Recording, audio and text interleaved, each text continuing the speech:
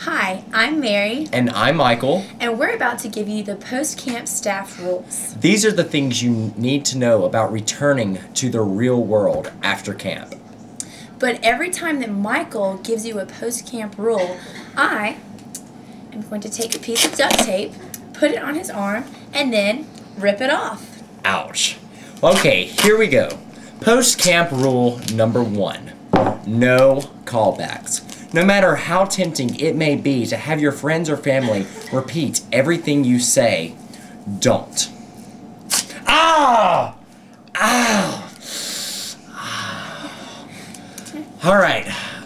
Post-camp rule number 2.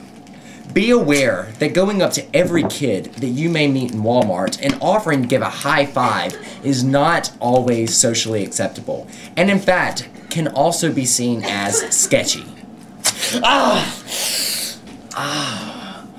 How many more are there? Alright, okay. Post-camp rule number 3. Also remember that hitting people with objects such as pool noodles and spraying people with shaving cream is not right. No one wants to be in jail for a shaving cream assault. Oh! I need a Band-Aid. Colin, I need the keys. Join us again next time for post-camp staff rules with Michael and Mary.